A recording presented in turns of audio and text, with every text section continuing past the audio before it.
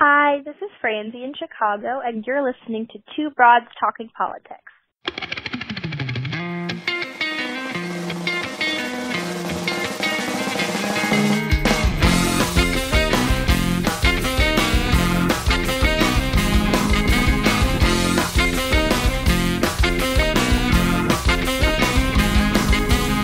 Are you listening? Hi, everyone. This is Kelly with Two Broads Talking Politics, and in this segment, I am on with Maria Hadden, who is running for alderwoman in the 49th Ward. Hi, Maria. Hi, how are you? Great. How are you today? Doing pretty good. 8 days out. Yeah, getting close. So maybe we could start. Could you tell me just a little bit of background about, who you are and why you've decided to run for alderwoman? Sure. So I've lived in this particular ward for 12 years. I've been in Chicago for 15. Currently, I run a nonprofit organization called Our City, Our Voice.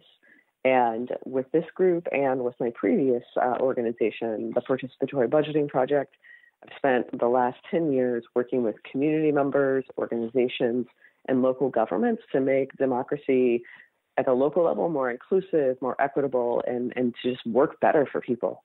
I love doing it. I've learned a lot about how much we have in common, what the priorities are for people at the local level, and how functional government can be when we have better decision making and more people at the table. Sure. And after the last presidential election, I was, like many people, inspired to do even more, and taking the skills that I've built working with communities and local government here in Chicago and around the country, and bringing it to Chicago City Council is the best way that I thought I could help contribute to my city and my community. Excellent. I love how many fresh faces we see running for the aldermanic wards this time around. It's really exciting. So tell me a little bit about the 49th Ward. What part of the city does that cover?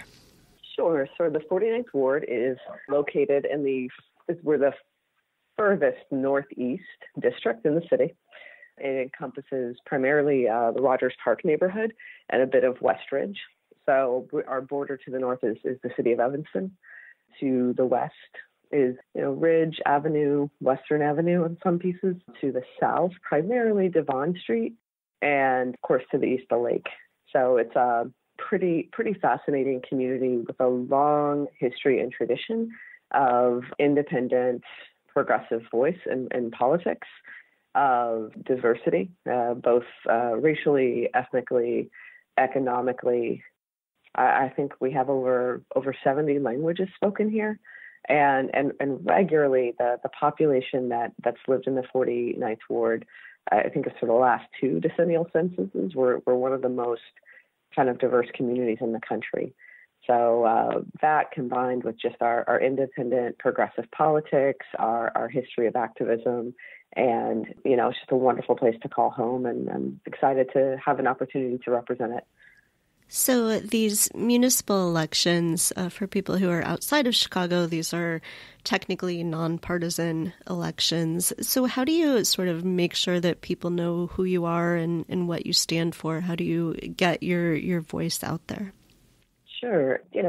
Without running on a party platform, it's, I think, the best kind of politics is like these hyper-local politics where we get to build our platforms based on the issues of, what's important to people.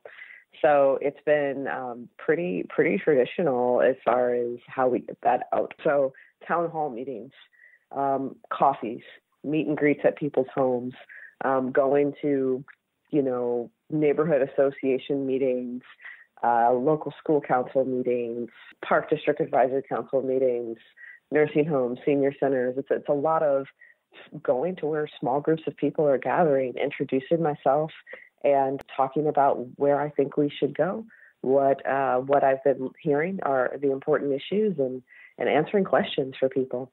It's also door knocking and phone banking.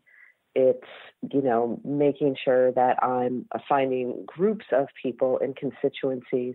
So whether they be members of union organizations or members of political groups or, groups of parents that have a specific particular issue in mind, But even though I've lived here for 12 years and have previously been involved with different community efforts, I've never been involved in electoral politics. And so the challenge of getting started as a new person and also facing a long-term incumbent. So the incumbent I'm running against has been in for 28 years, is about getting their name out there. And so it's taken a large volunteer effort as well. So building a volunteer organization, building a grassroots campaign has been multifaceted. And so I've spent about 20 months doing it at this point. And what kind of response are you getting from people? I know I live down on the south side, and it's been a new experience to have people actually running for alderman. You know, we're not used to hearing from different people. So how are people responding to that? Excited. People are super supportive here. It's been a more positive experience than I could have imagined. So it's not just about the message I'm bringing, though I know people are excited about me, and also people are ready for a change. So it's overall in the city. It's not even just about the incumbent in our ward. It's this political moment that we're in where a lot of people are feeling like they want to be more involved at the local level. They want to know what's happening. And so when I show up at someone's door, like, hi, my name's Maria Hadden. I'm running for alderwoman. It's my first time running for office. And, here's what I've been doing. And I want to be an independent, progressive voice for us in city council. They're responsive to it. They're like, that's great. You know what? Thank you. Someone should run. Thanks for running. Thanks for coming out to our door. I've done my best to make myself as accessible, approachable, and available as possible. And that's also a little bit of a difference that I think people are responding to positively. And if it's any indication of, I guess, another numerical value, we have over 750 people who've signed up to volunteer. And, many of them have worked a shift for us. And we've raised over $200,000 at this point, with I want to say 62% of that coming from people in my ward. So not only are people happy that somebody is running like me, but they're volunteering, they're participating in my campaign, and they're contributing to make sure that I'm successful. So it's been wonderful. That's excellent. And so what are some of the issues that are really driving you? What are the kinds of issues that you would want to focus on? Sure. So what I hear people most concerned about, so the first piece is around how the alderman and how I will in the future manage development in our community. So you say you live on the south side. How long have you been in Chicago? 15 years, I guess, at this point. Okay. So around the city, we're losing population, right? Especially we're losing low-income residents. We're losing Black residents. And here in Rogers Park, we're not immune from that trend. So a lot of people here tell me they're concerned about the overall change of what is fundamentally a diverse community by the loss of affordable and low-income housing. There are people who, it's not just an issue for low-income people or for renters. It's an issue for long-term fixed-income senior homeowners as well. People want to be able to stay here, and they're afraid that the same trend of kind of this rapid-paced, high investment, luxury residential development that's just overpriced for most people in our community is on its way here, and it's happening here a little bit. So development without displacement is the way I talk about what the smart development we're going to have with a housing plan that's about not just what's good for next year, but what's good for the next, 5, 10, or 15 years. Second big thing, people here care deeply and want to see an alderman that's a champion for our neighborhood public schools. It's something that I've already been doing for a few years here, volunteering with local schools, working with our public school community. And as alderman, I definitely want to use that office to be a better advocate than what we've had so far. We need an elected representative school board. We need to make sure that CPS is moving in the right direction to get an equitable funding formula so that our principals, our teachers, our staff, but most importantly, our students get the resources and the programs that they need, as well as the investments in infrastructure. A strong local economy is third point of the platform. So looking at our local small business community, making sure that, we're moving forward, very excited about the big steps we saw this last week for getting our minimum wage raised at the state level, happy that we're on a city plan for that. And also knowing that it's important to keep not just these big businesses that folks in power tend to try and draw in, but our vibrant local business-like economy. So both for a lot of the immigrants and refugees in our community, this is a primary path to economic stability, but also it's a part of a fabric of what keeps us as a resilient community. So our small businesses, they're always chipping in, providing space for our community meetings. And of course, for me personally, as someone who's kind of a homebody, I like being able to do all of my shopping and whatnot in the neighborhood. And then safe and healthy community. So again, none of these are ground shaking, right, innovative platform points. They're just the bones of what people say they need, right, of what builds a strong community. So people here want to feel safe walking down the street.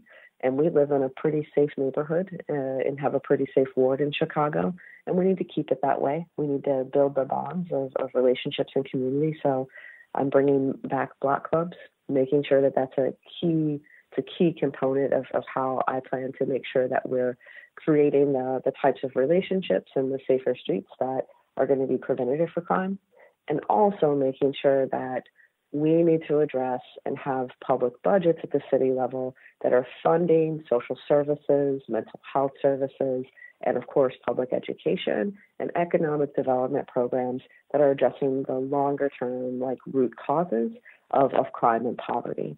So these are the things that people tell me they're concerned about, and they're all built around what, when I ask people, what is it that's going to make it possible for you to want to stay here and to be able to stay in this community, and, housing, schools, local businesses and jobs, and of course, the community safety are the things that people come back to time and time again. You have a really impressive slate of endorsements. I wonder if you could talk a little bit about sort of the network and the community and how that's important to have those endorsements behind your campaign. Sure. We're speaking a bit about some of the challenges, right, of getting one's name out there and having endorsements from, individuals that are higher profile, from organizations. For me, that's been the helpful part of the campaign. So, getting an endorsement that has a lot of local significance. So from former Cook County Clerk David Orr, for example, it's a huge thing here. We have a lot of longtime residents who were here when he was their alderman, who helped out on his first campaign, or people who supported him through his term of service in county government, but who remember the name, and also in a time where, not just in a time, it's always a time here in Chicago for corrupt politics. It's not new. And also it's so important then to have people like David Orr, like Congressman Chuy Garcia, like Congressman Danny Davis, who have been beacons of integrity and progressive politics and strong voices for their community.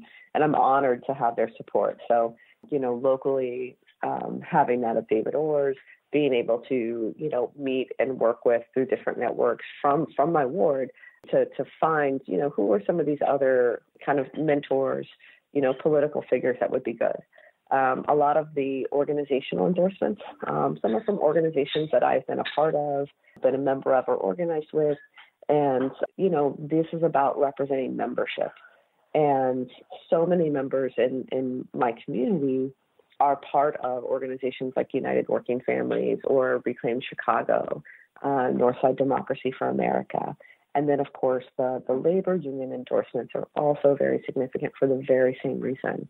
From the Chicago Teachers Union to the Cook County College Teachers Union, AFSCME Council 31, or SCIU Healthcare Illinois Indiana, or SCIU Local 73.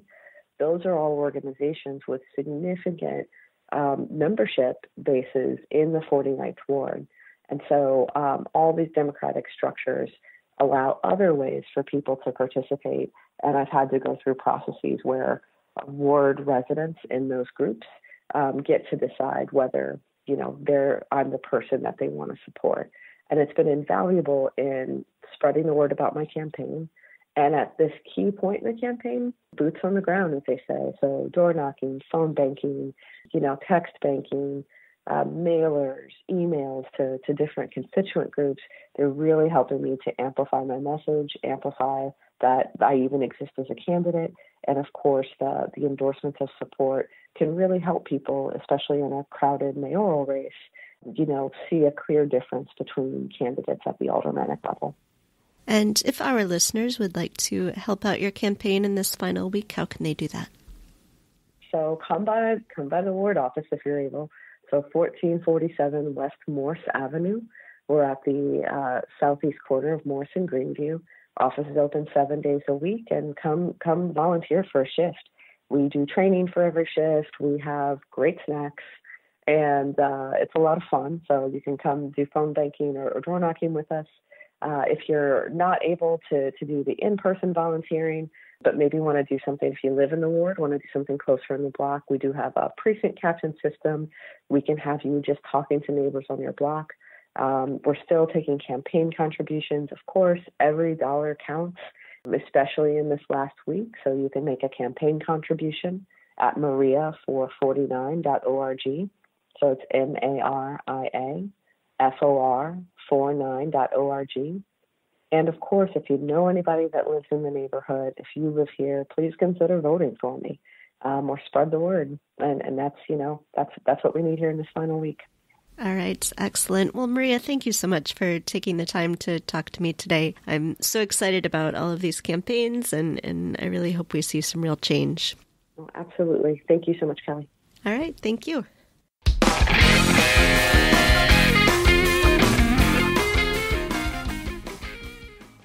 I am on in this segment with Eileen Dordek, who is running for alderman in the Chicago 47th Ward. Hi, Eileen. Hi, how you doing? I am great. Thanks so much for joining me tonight. Thanks for having me. Yeah, so to start us off, could you just tell me a little bit about your background and why you've decided to run for alderman?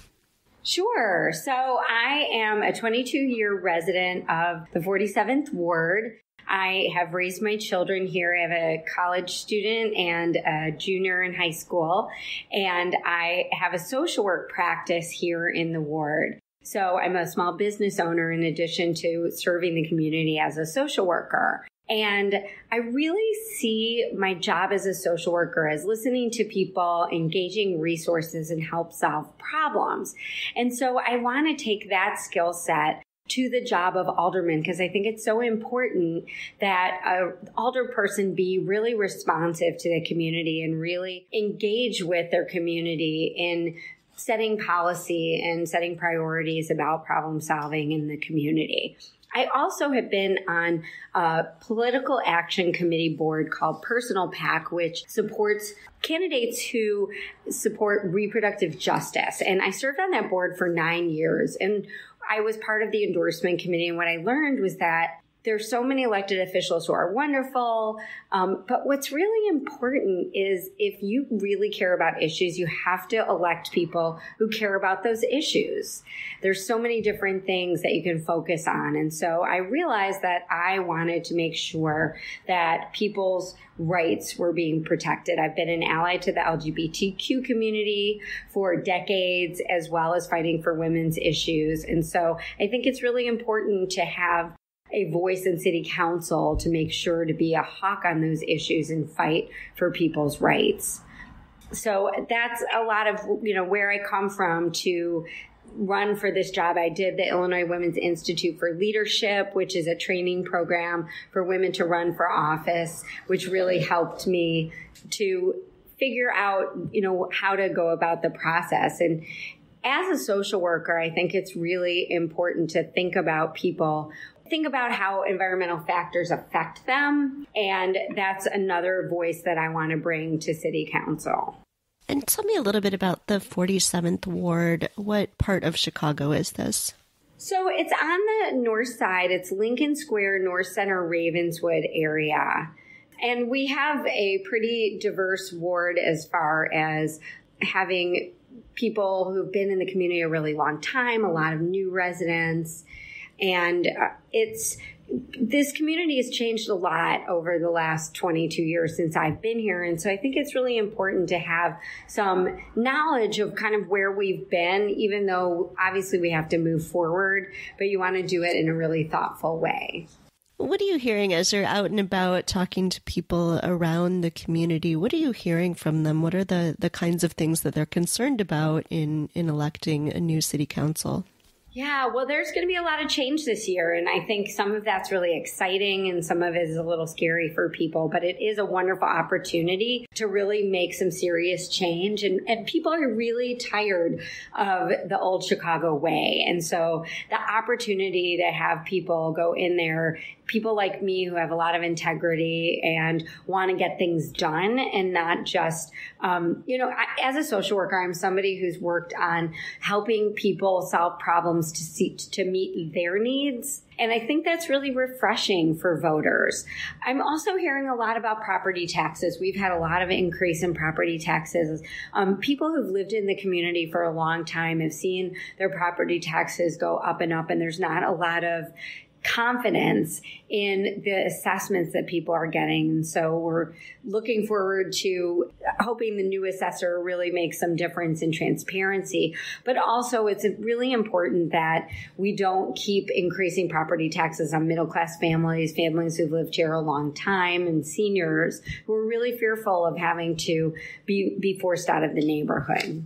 We also have heard a lot about, tips. People seem to be really sick of these programs that have been run in Chicago for years, where there's like the tax increment financing districts take a lot of our taxes out of circulation for development, but they're put into pools of money that are not transparent, and people don't know where the money is going to, and often goes to developers who would be able to build some of the things that they're building without getting taxpayer money. And a good example of that is last year, City Council voted to give Presence Health, which is a healthcare provider that doesn't provide full reproductive services. And City Council gave them over $5 million in taxpayer money for their corporate offices.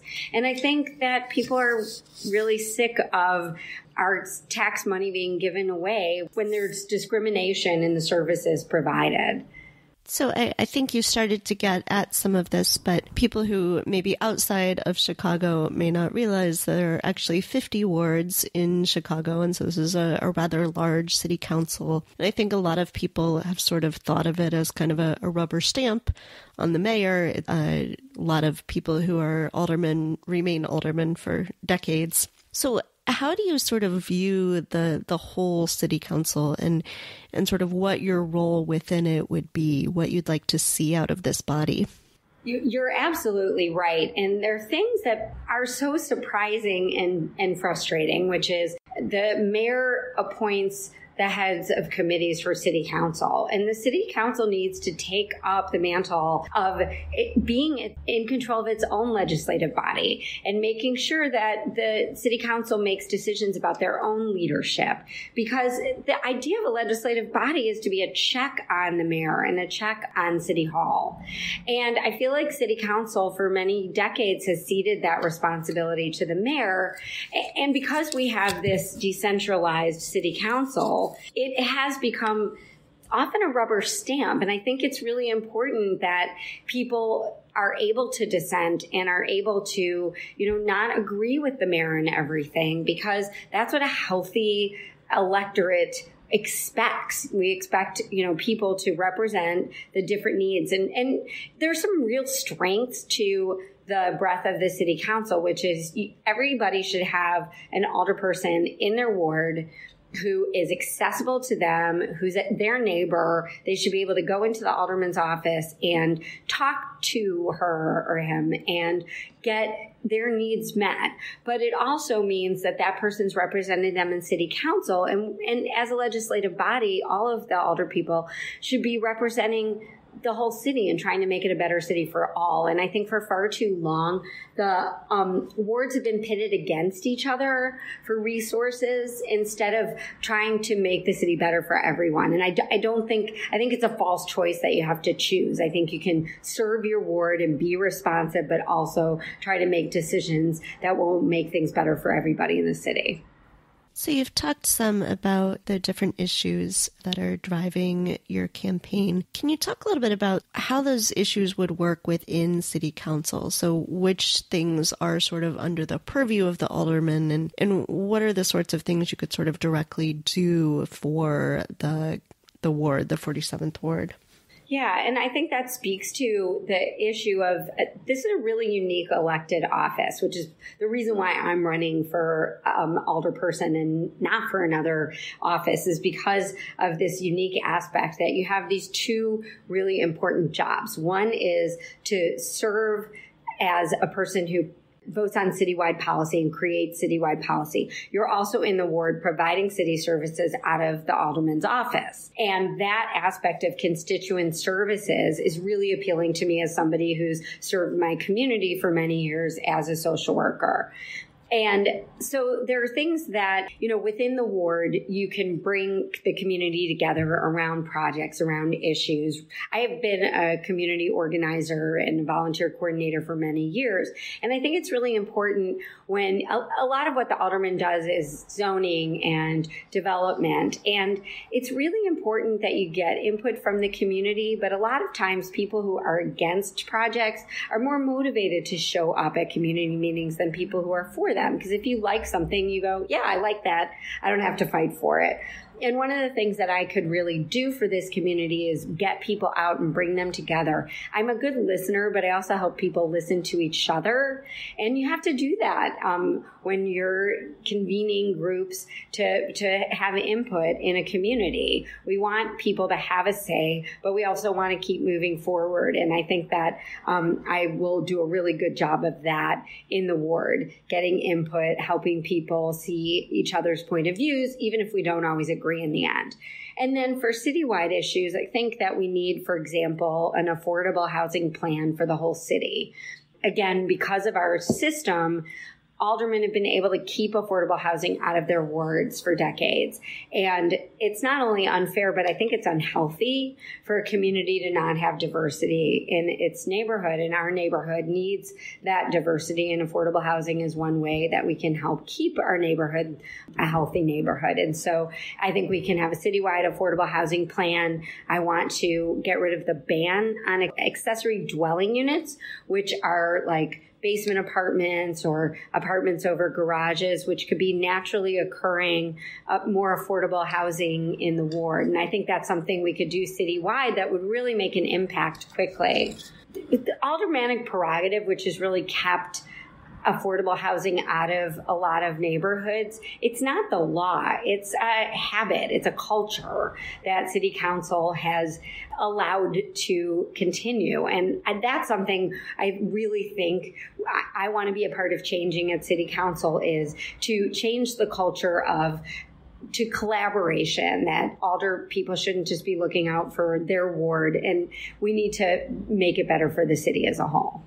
So I noticed on your endorsements page a couple of heavy hitters, Jan Schakowsky, who's a longtime congresswoman, and Deborah Shore, who is a powerhouse of a Metropolitan Water Reclamation District commissioner. That's a long thing, but I think our listeners will be familiar with the Metropolitan Water Reclamation District because I talk about it a lot. Yes, I was going to say it's also one of my favorite slightly unknown areas of government because they protect our water and they make sure that we have healthy drinking water, which is really, really important. Yeah. Can you talk a little bit about those endorsements and what those endorsements mean to a campaign like yours? Sure. Thank you for asking about that. Yeah, Jan Schakowsky is a role model for me. She's been a congresswoman for 20 years. She represents my parents' district, which they live in the suburbs, but she also represents 4 precincts in the 47th ward, which is really exciting. And we met I wanted to talk with her and hope to get her endorsement. And she and I have a lot of shared values. We both care a lot about reproductive justice. We care a lot about the LGBTQ community and protecting their rights. We care about, protecting people and consumers. She started her career in consumer advocacy. And I think she saw an ally in me, somebody who's willing to put herself out there and fight for other people and make sure that our progressive values are expressed and put into policy. And so when she decided to come on board and endorse me, that really opened doors for me. And then I've also been endorsed by Senator Heather Stearns, who is often at the top of so many of the wonderful bills that we see at the state, like HB 40, which protected women's reproductive rights in Illinois. I've been endorsed by the Chicago chapter of NOW PAC, the NASW, which is the National Association of Social Workers, which is my professional organization. So it's a real honor to be endorsed by them. Commissioner Bridget Gaynor, Cook County Commissioner Bridget Gaynor, State Representative Ann Williams. And as you said, Deborah Shore, in addition to 3 other Metropolitan Water Reclamation District commissioners. And I think, it's such an honor because I know these women know that I'm a fighter. They know that I'm a collaborator, that we're going to all work together on issues that we all care about. The MWRD commissioners know that environmentalism is really important to me, and I'm going to fight for that. And I'm also really proud that I've been endorsed by the Cook County College Teachers Union as well. So if our listeners would like to help out your campaign, either from within the city or maybe outside the city, how can they do that? Well, they certainly could let their friends and relatives who are in the 47th Ward know about me. They can go on social media and share information. I have some really interesting videos. One is on tax increment financing, and it explains that. Another one's on the accessory dwelling units. And then I have one that I did recently that reaches out to the deaf community because I actually sign. I know sign language, and I met with a group who lives at a building for people who are deaf and hard of hearing called the Silent Cooperative in the ward, and they asked me to do a video in American Sign Language. So that's also on my Facebook page and my website. And we always need people to door knock and make calls. People could email me at friends@eileendordek.org or go to our website, eileendordek.org, to find out more. All right. Is there anything else that you wanted to make sure we talk about? There are only 14 women in city council right now, and I don't think anybody should vote for me because I'm a woman, but I'm the best candidate, and I think it's so important that women's voices, women's life experience, women's perspective are in city council. And when we're only a quarter of the representation, I know that's part of the reason why I stepped up to run for office, because I think it's really, really important to have more women in. And I'm also I'm not interested in running for higher office. This is the job that I'm really interested in. I'm excited about the constituent services aspect. I'm excited about city policy. And I want to do this job and serve the community that I've been in for 22 years. And then, I'm not looking to set up a fiefdom for the next 40 years. I want to do my job, do it really well. And then, you leave it to somebody else down the road. So that's what I'm aiming to do. And I'm just hoping that I get the opportunity to serve this community that I love. And just so you know, the election is Tuesday, February 26th. And in my race, we will definitely go to a runoff. So I am hoping that I will also be on the ballot on April 2nd. Yeah, I suspect, given the number of people running in a lot of races around the city, that we will all be voting in runoff. Yeah, I think there are going to be quite a few. I agree. Yeah, certainly the mayoral election seems likely to go to a runoff as well. For sure, for sure. All right. Well, thank you so much for taking the time to talk with me, and we'll put your information up on our website. So if people want to check that out, they can help out with your campaign. And hopefully everybody that's in the city is getting out and early voting or planning to vote next Tuesday. Exactly. Kelly, thank you so much for having me on the podcast. I really appreciate it. It was fun talking with you.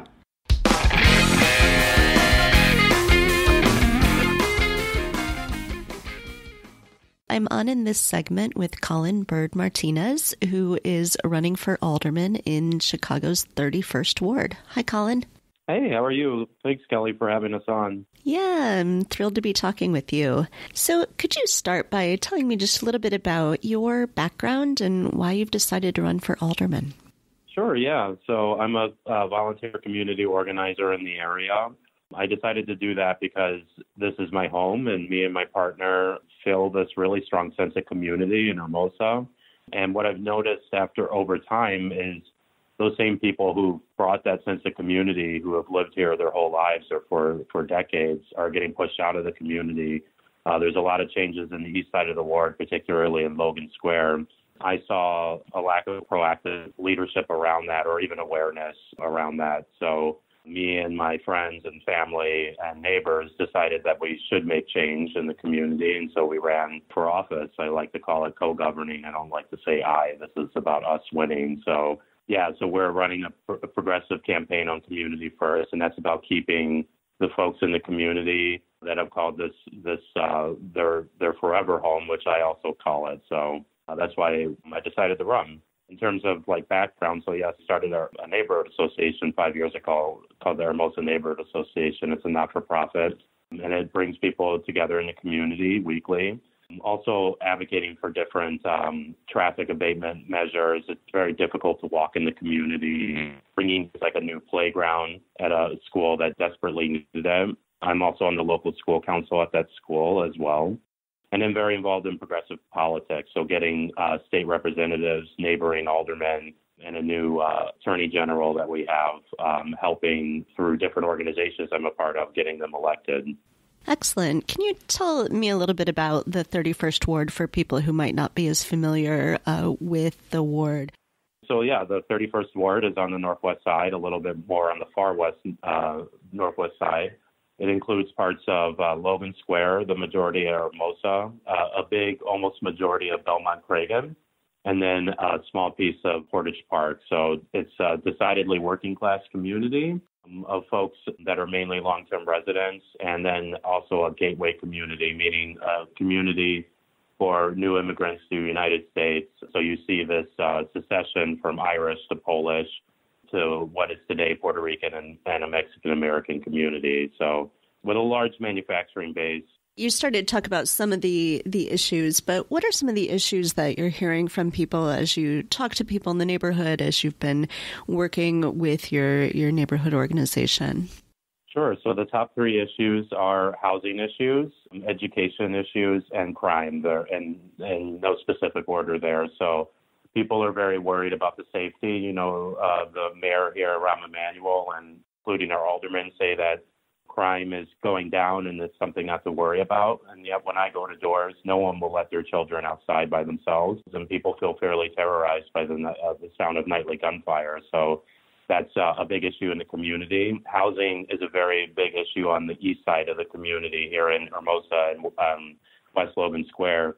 The areas are experiencing gentrification. We're seeing massive increases in people's rents and property taxes. So again, people are being pushed out of the community. And then education is suffering here. We've lost over 2,000 students collectively from our elementary schools and our high schools in the ward. The one that I live closest to is called Calvin Park High School, and it's lost half of its population on top of losing half of its population before. So it used to have 2,000 students. Today it has 400, and it's at threat of closing. So I'm very concerned by that. And then the school I'm at, an elementary school, the roof leaks, this playground was hurting children, and CPS wouldn't do anything about it. So it's about really advocating investment in our neighborhood schools. This is a very young ward in terms of average age. It's 28. It's about making sure that people can stay in their community, especially as amenities are coming to it and not just get pushed out. Those amenities should be for the people who have lived here lifelong.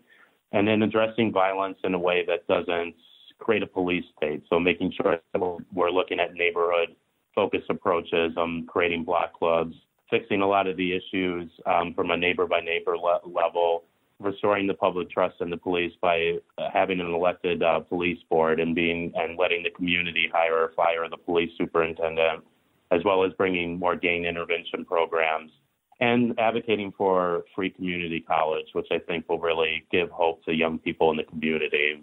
Mm-hmm. I was interested on your website to see you had a whole section on constituent services and some of the solutions that you would like to see for that. And that, of course, is a huge part of the job of an alderman. Could you talk a little bit about the kinds of ways you would like to address constituent services?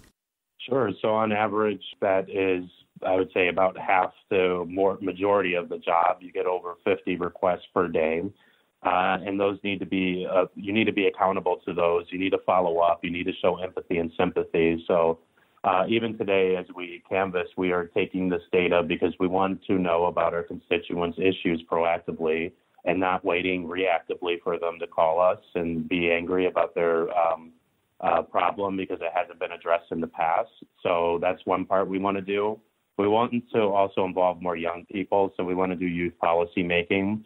Our vision, our policies, as you see them, are a living document based on people that come in the door and start volunteering and tell us about their issues. We have a lot of themed canvases based on what they want to see change in the community. So we've had ones on domestic violence, on women's issues, on affordable housing.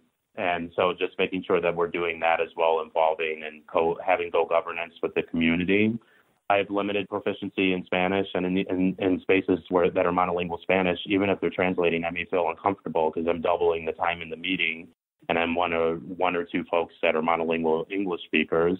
I want to make sure that not only are we providing translation in Polish and Spanish, but that there's an ease where people don't feel like a burden. So making sure we're doing things like simultaneous translation, as well as a lot of these meetings aren't accessible to people who need walking aids. So making sure that wherever these meetings are ADA compliant. So, and these meetings will be things around community-driven development. So not me deciding that, a luxury apartment or a Best Buy comes in the community. It's the community that decides that, as well as the aldermen get a bank account to make updates in the community every year for streets, lights, what have you, making sure that the community is getting the input. And again, me not deciding what's best for the community. So what we're really focused on in terms of constituent services is having a lot of feedback, reacting to that feedback.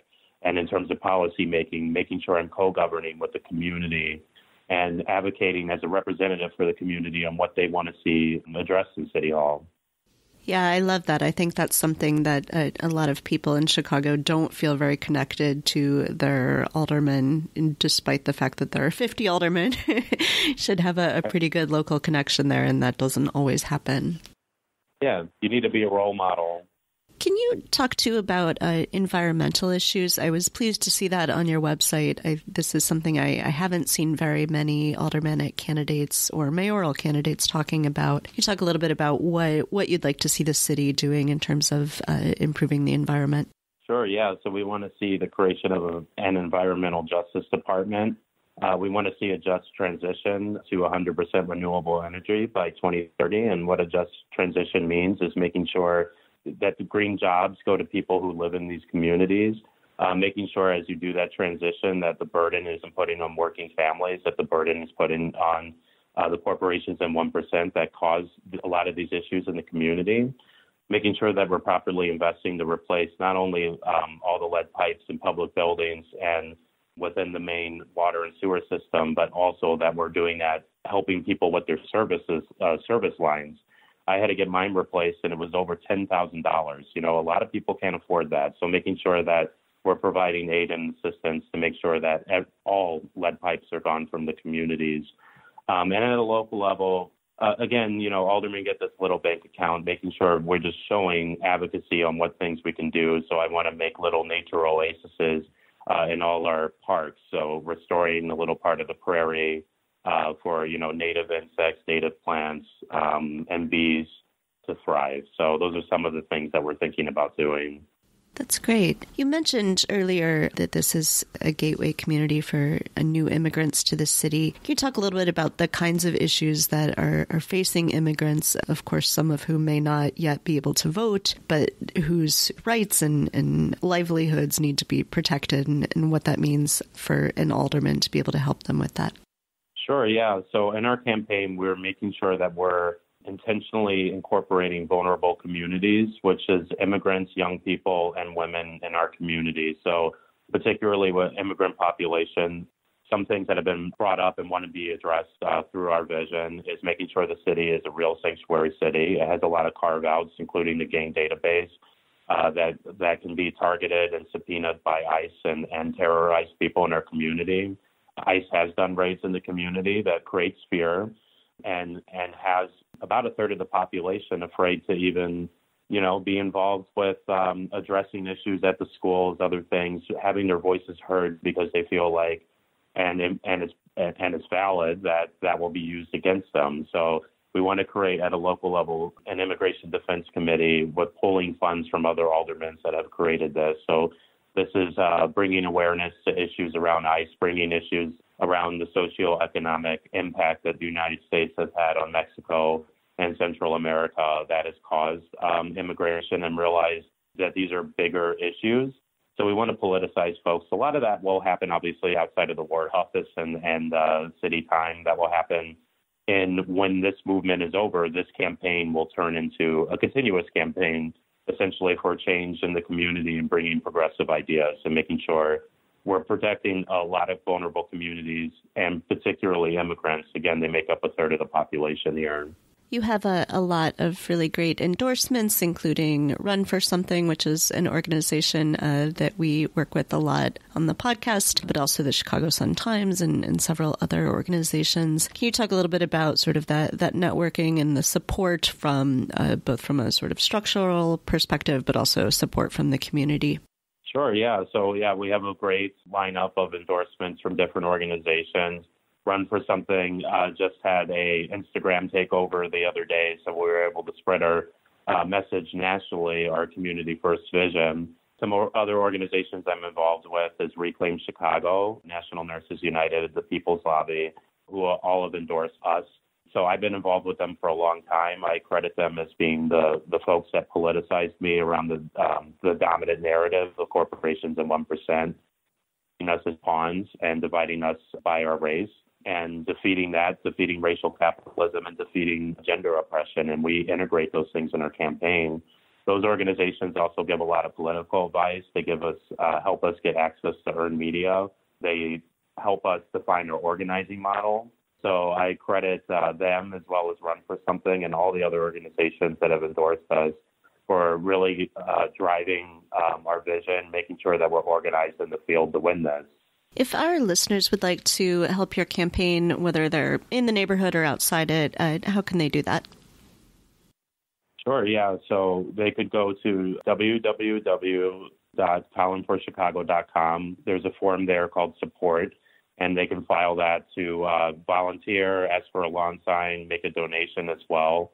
And then our campaign office is at 4203 West Fullerton Avenue. So it's on the corner of Fullerton or Keeler, for those familiar, and in the ward. So we also spend a lot of time reaching out to people in the field. So when people seem like they have a lot of structural analysis on what the things that are keeping us down and not having their voices heard, we ask if they want to get involved in the campaign. And we have a great field organizer who makes sure that we involve those folks. And again, really trying to incorporate the voices of women, of young people, and immigrants make up the vast majority, almost 75% of this community. So making sure that we're incorporating those voices so every part of the ward can be heard. So we may also reach you at your doors if you live in the ward.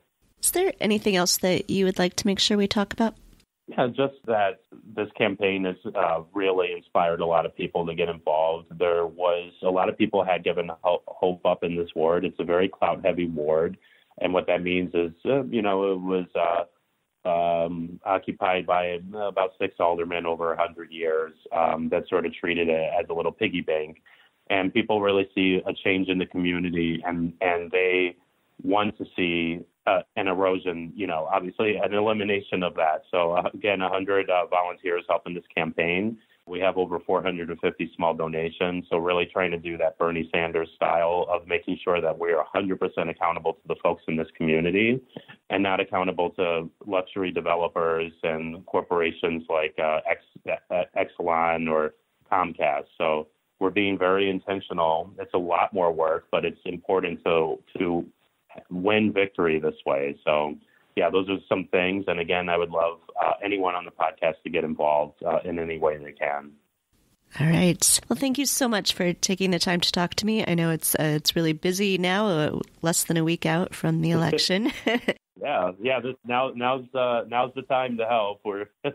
We got a lot of folks coming out for Get Out the Vote, but we definitely would love more.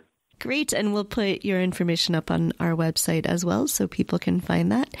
And Colin, thank you so much for speaking with me, and best of luck next week. I appreciate it. Thanks, Kelly, for having us on. Thanks for listening to Two Broads Talking Politics. Our theme song is called Are You Listening? Off of the album Elephant Shaped Trees by the band Immunuri, and we're using it with permission of the band. Our logo and other original artwork is by Matthew Weflin and was created for use by this podcast.